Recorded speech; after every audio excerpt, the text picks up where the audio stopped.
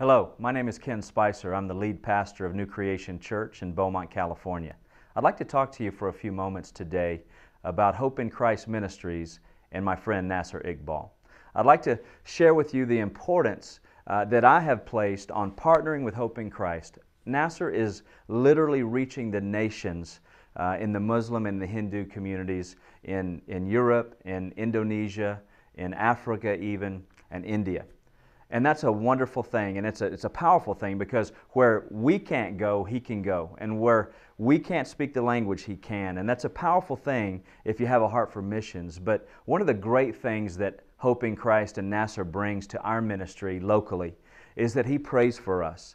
He seeks God for us. He is not just wanting to receive something from us, but he is giving back into our ministry and the lives of our people. And he's bringing his heart for the nations into the local church. So if I could encourage you today, I've known Nasser personally for probably 12 years. I know his family, his children. I've seen them grow up.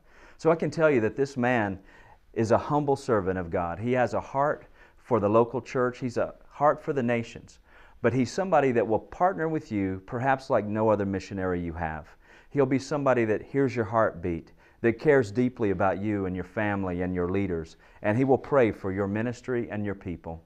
He'll be somebody that enhances what you do, not just globally, but locally. I think that if you'll look deeply into the Hope in Christ family, you'll find that they may be a fit for partnering with your ministry.